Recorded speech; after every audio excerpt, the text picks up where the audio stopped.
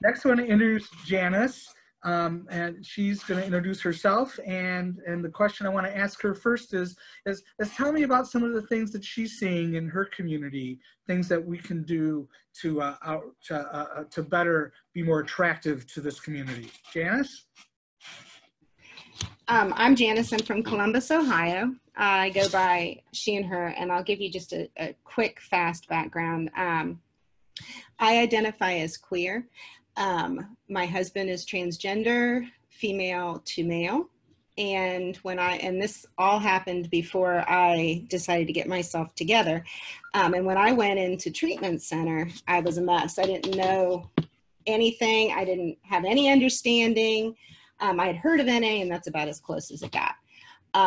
However, on my way out of the treatment center, they gave me a list.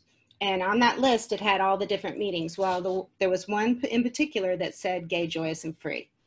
And I was like, woohoo, they have my people in here too? This is awesome, you know? So what I found, here's what I've learned coming into NA. I have about 20 months and like 29 days.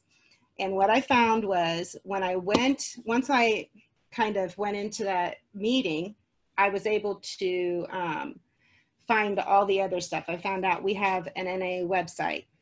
And on that website, you can put in the search engine, you can put gay in there, and it'll give you all of the stuff that we're doing.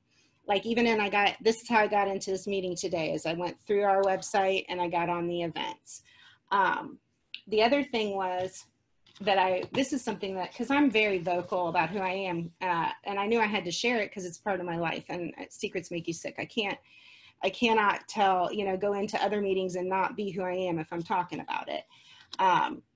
So one of the things also is everybody seems to be connected, and they really do go by anyone may join us regardless of age, race, sexual identity, creed, religion, or lack of religion, because we have sponsors. I know I do, and I know some other people here have sponsors that are in other home groups. My home group actually isn't the Gay, Joyous, and Free, and it's mostly all men, straight men, and they know all about me, and there's no issues. They're intertwined.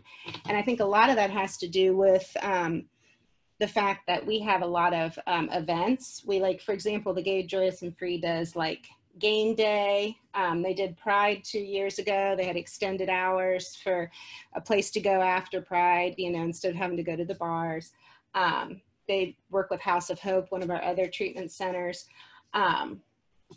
We do like dancing, the game days, pumpkin decorating. We celebrate holidays. There's creative things, and they're all up on this website, which makes it comfortable to go.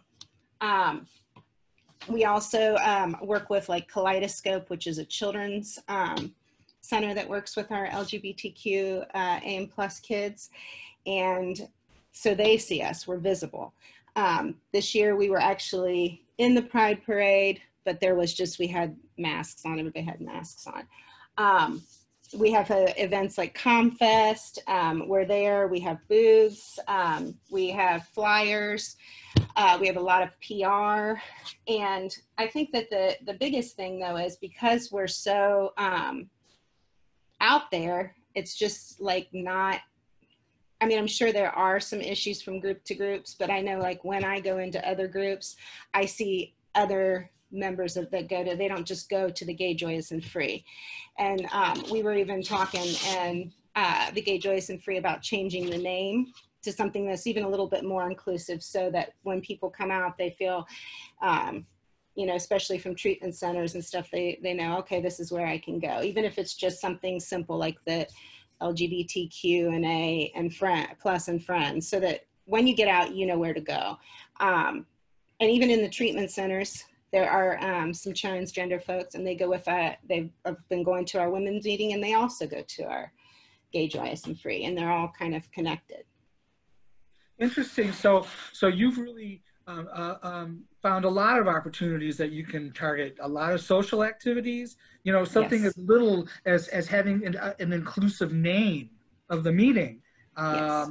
So these are all really interesting things that ideas that we can all ponder as we figure out ways to be more attractive to the to the LGBTQ community. So thanks, Janice. Let's give a quick show of hands for Janice. Thank you.